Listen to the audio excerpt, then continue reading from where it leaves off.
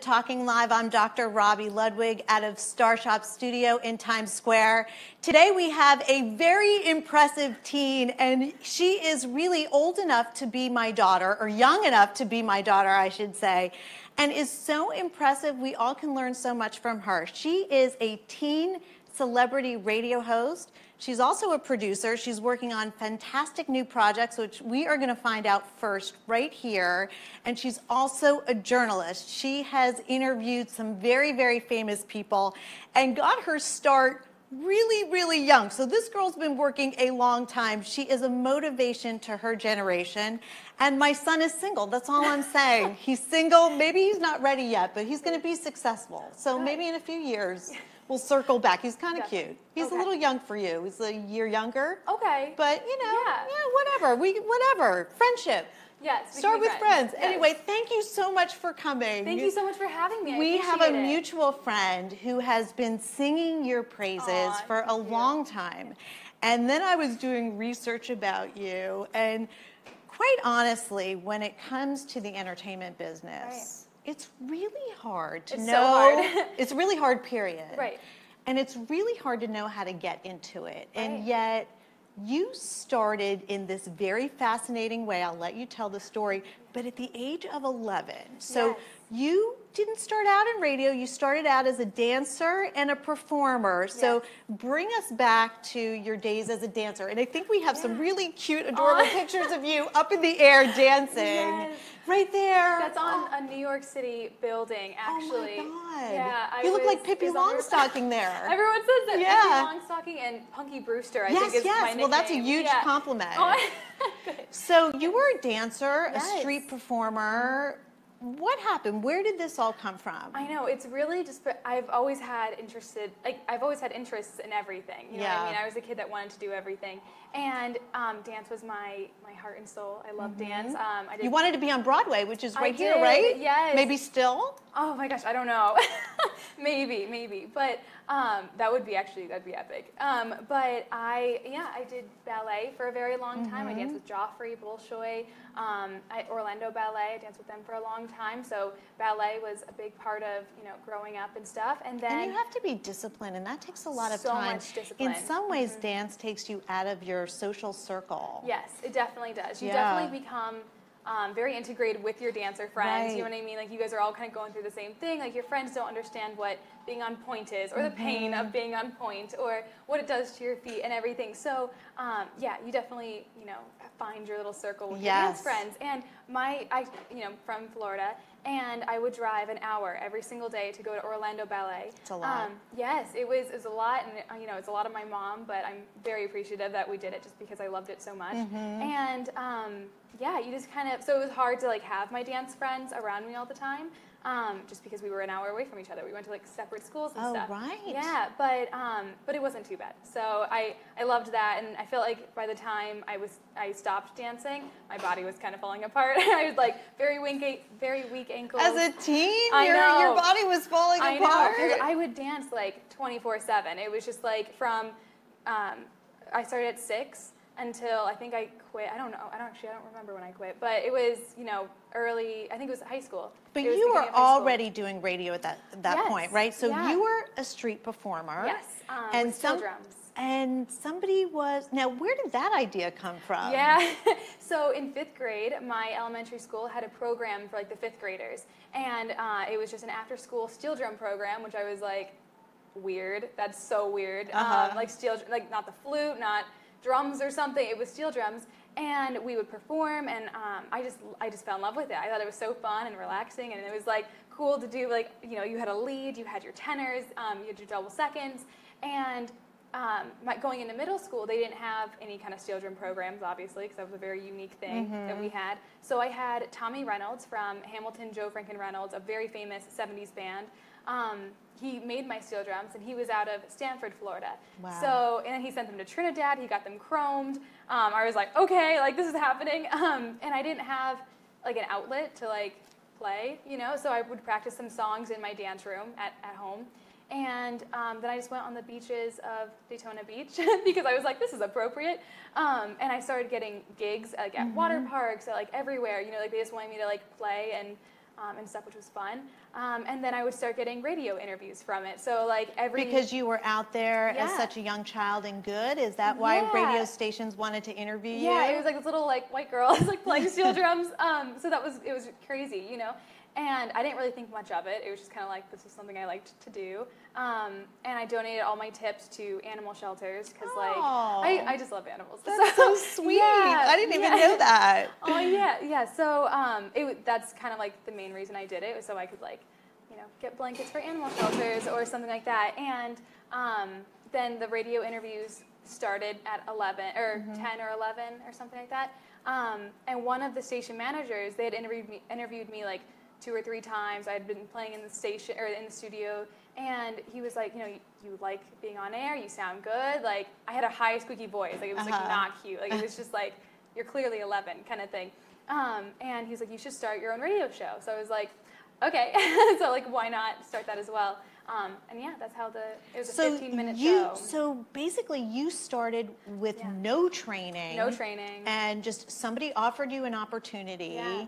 And you just went with it. Yeah. And I have to say, like, for anybody who's interested in the entertainment business, I would recommend they do what you do. Yeah. Which is, I remember one of the best pieces of advice I ever got was, you know, you could study, and studying is great, and you can theorize, but there's nothing like getting out there and learning from doing. Exactly. Now, so you had your own radio show. Yes. You were balancing school.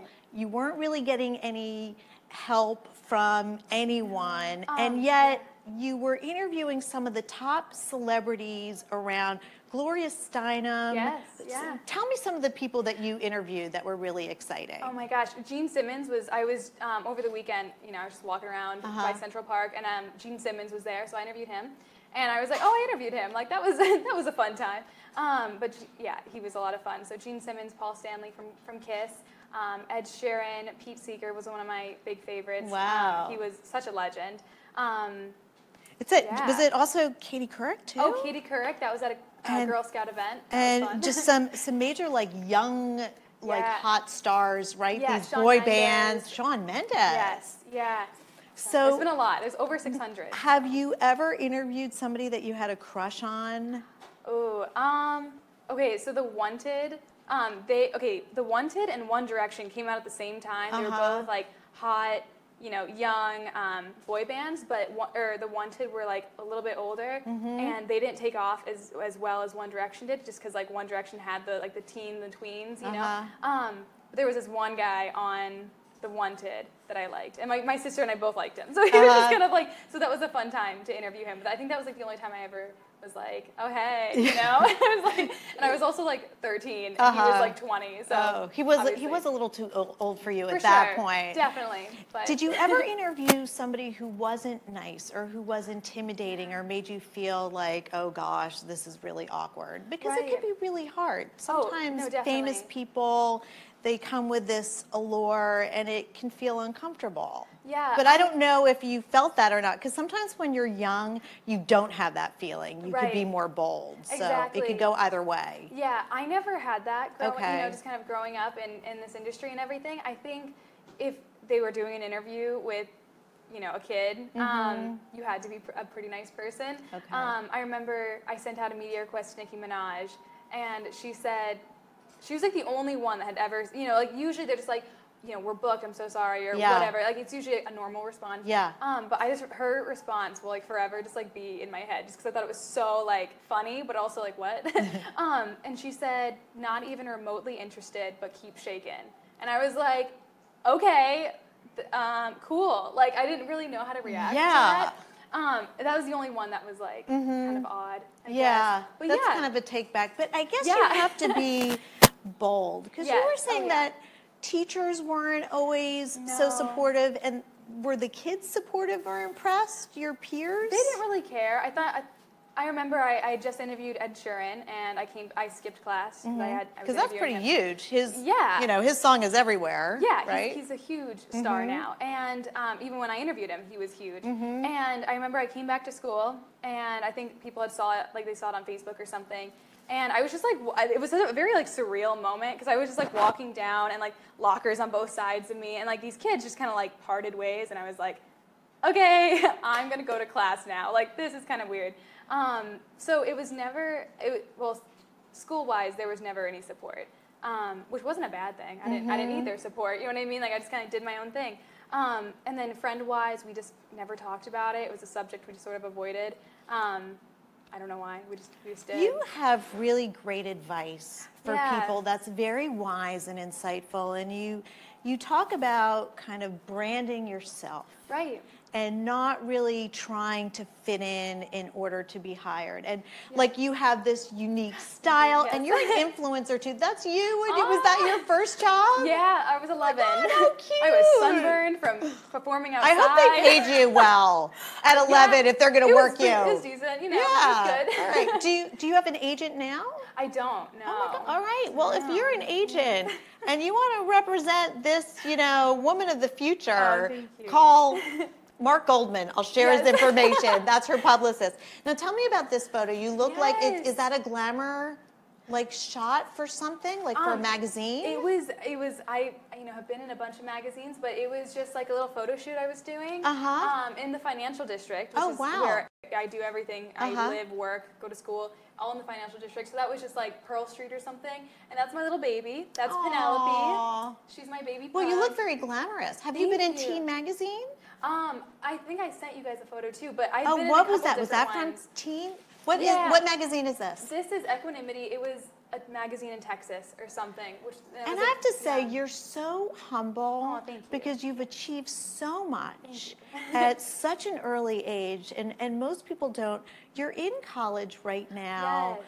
Now that you're in the business, are you training to stay in the business? What are you interested in now? I know, and I've been thinking about this a lot recently, just because I've been so blessed with a lot of really great opportunities, and you've known how to use them. Yes, not everybody would know how to use them, and so maybe that's where your branding and wisdom comes in. Right, and you have to meet with the right people, and they have to like you. There's so many elements that go into this business. Yes. And I've been to literally every single radio convention, over and over, the National Association of Broadcasters and radio, Talkers Mag. I've been to literally every single one multiple times to get myself different opportunities. And I like networking. It's fun. No, I get it. Some people go to sleepovers. Some people go to cocktail party, or I would crash cocktail parties. It's social, and also you can meet friends. Yeah. And you never know what leads to what. Exactly. Yeah. And now I go to all these things, and it's little family reunions. I'm you remember me when I was 12, and that's how I got my job in New York in the first place. I was at a radio convention, and the first time I went to this convention, I interviewed Sean Hannity. He was my first internship when I was 16. And so I spent the summer. I love Sean. He's such a sweetie. He is so sweet. Anytime someone tries to trash talk Sean, I'm don't even. He's the nicest person. And I'm sure he loved you. Yes, he did. He was fantastic. He's very paternal. Yes, very, very. Yeah. And I was on his show a couple of times. He was just I have this young, and I'm Lebanese, Lebanese American, so he loved that. Because very Middle Eastern. Yeah. And so we talked about stuff. It was just it was such a fun time, and I learned. Well, you do TV too now. Yeah. So do you think you want to combine radio with TV? Oh, for sure. Okay. I love radio, and I'm a producer for a lot of our national shows with my company, and now I'm an executive director for my company. So explain that. What is your company exactly? Well, Salem Media Group. It's not my company. Okay. But it's the company I work for. Okay. And so I do a lot for them and everything. But I definitely I love being on air. I like being in front of the camera. That's so that's the goal is to do more of that. But yeah, I love, in the meantime, I love producing and going to school and being a, executive director for this department that I'm creating at the company. So it's just it's a bunch of fun, of fun things, and you learn every element of the business in the meantime. So. It really is important to kind of learn behind the scenes and how to take ownership of your fans, because that's something that you bring with you. Exactly. Which is amazing. Yes. So what is next for you? And then we're going to do a segment as we get towards the end. We call it Keeping It Real. Okay, And so I'll ask you those questions. But I want to know, what do you see in your future at this point? In college, what's your major? I'm MCA, which is Media, Culture, and the Arts. Okay, good. And I want to do a minor in politics. Oh, that's so, great. Yes, I'm a sophomore currently. So I guess I still have time for the minor. Now, are your college teachers really impressed with you? Yeah, well, it's really funny. I was walking out of our building, my work building, and I ran into my economics teacher on the street. And he was like, so what exactly do you do? And they're definitely more supportive and understanding than my high school teachers. Yeah. Because they understand I have a real job and I have deadlines with not only school but also with work, and so it's very stressful just all together. And when do you go out and socialize? Do you have time for that? I do. Okay, good. Everyone's always like, do you have friends? And I'm like, yes, I hang out with people all the time. You had friends. Study groups. It's a lot of fun. No, but yeah, all the time. You're just a good multitasker. Yes. Okay. So for keeping it real, yes. What teacher in school made the most impact on you and why? Oh, goodness. Oh, my gosh. I had this one teacher. He was first of all, history is my thing. I love history. And his name was Mr. Brinkerhoff.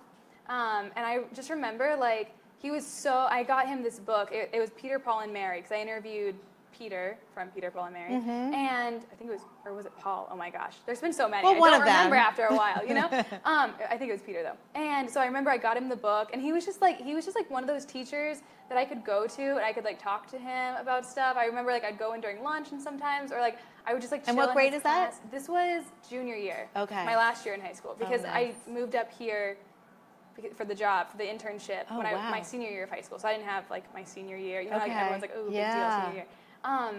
So I remember I left his class one time. I think we got cake or something. I don't even remember. I just remember him being a really supportive teacher. That's nice. Yeah, and I just remember it was just a good time. You need at least one. Yes. Yeah. How would your friends describe you? Oh gosh. I've never known how to answer that kind of question, but I probably bubbly, and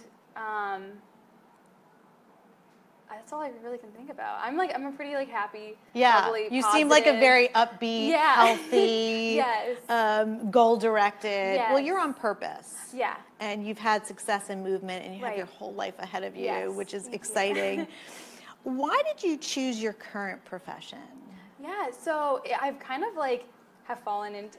I like to think that I've kind of fallen into everything, because when you really work on your opportunities, like we were just talking about, more just kind of more just doors kind of open. But I started almost 2 years ago now as an intern at Salem, and I worked my way up to part-time producer, and then I was a co-producer for this national show, the third most listened to show in the country, and then now I'm creating my own department and an executive director for this department.